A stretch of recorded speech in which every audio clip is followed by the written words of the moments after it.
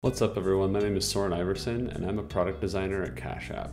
Today, I'm going to show you how to design and prototype a segmented toggle. Let's dive in. Segmented toggles are also called segmented controls. If you want to learn more about them, I'd recommend reading Apple's human interface guidelines to get a better understanding. Essentially, it's multiple buttons within one component that can allow you to choose one or multiple options from a preset list. The example I'm going to show you today is a tip component, which is used to choose how much you want to tip someone, whether checking out in person or on an e-commerce site. The first thing I need to do is create the individual buttons.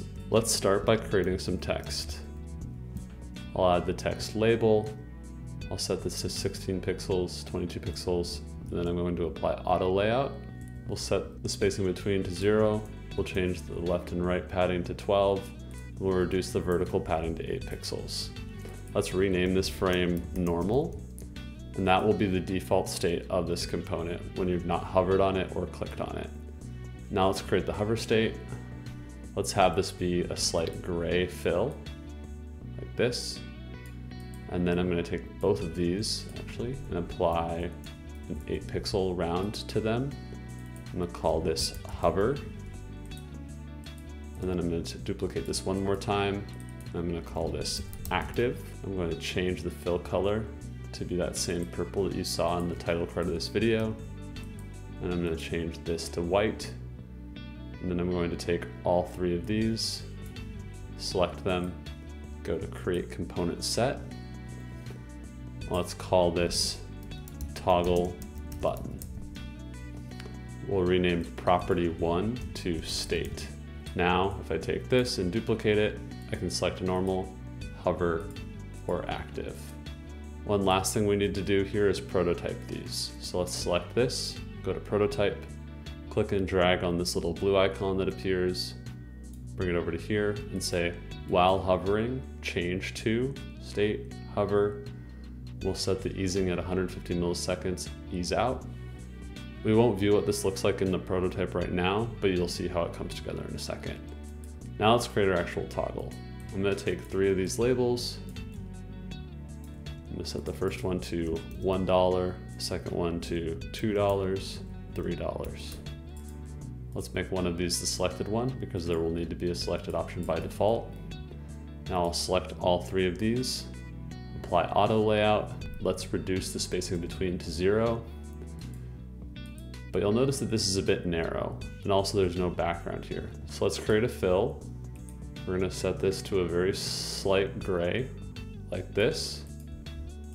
Let's add 4 pixels of horizontal padding and 4 pixels of vertical padding.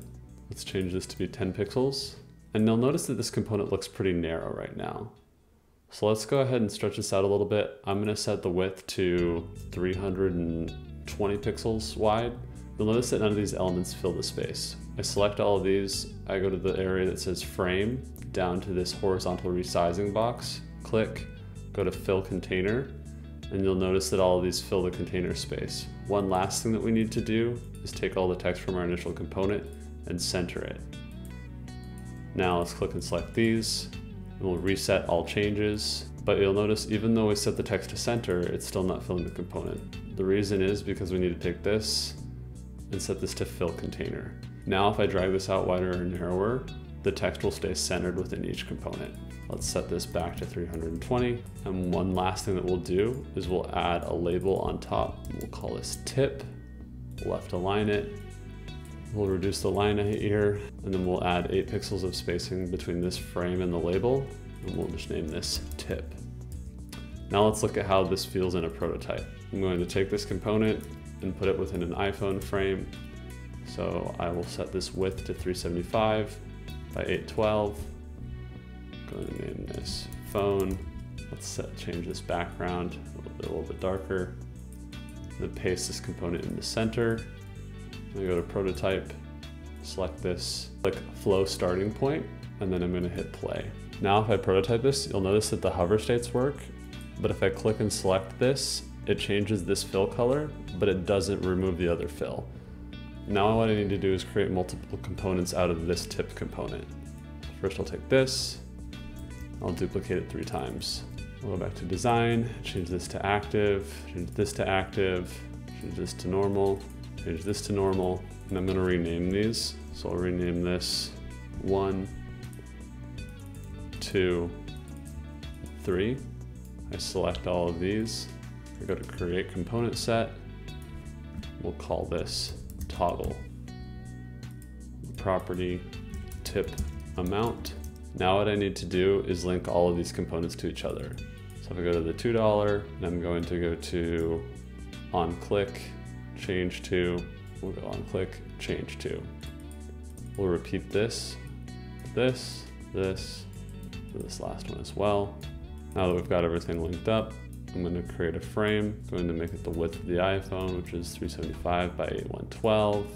We'll go to prototype, make this a flow starting point. I'll put this in the middle just for ease of use. Here, click play, prototype will load.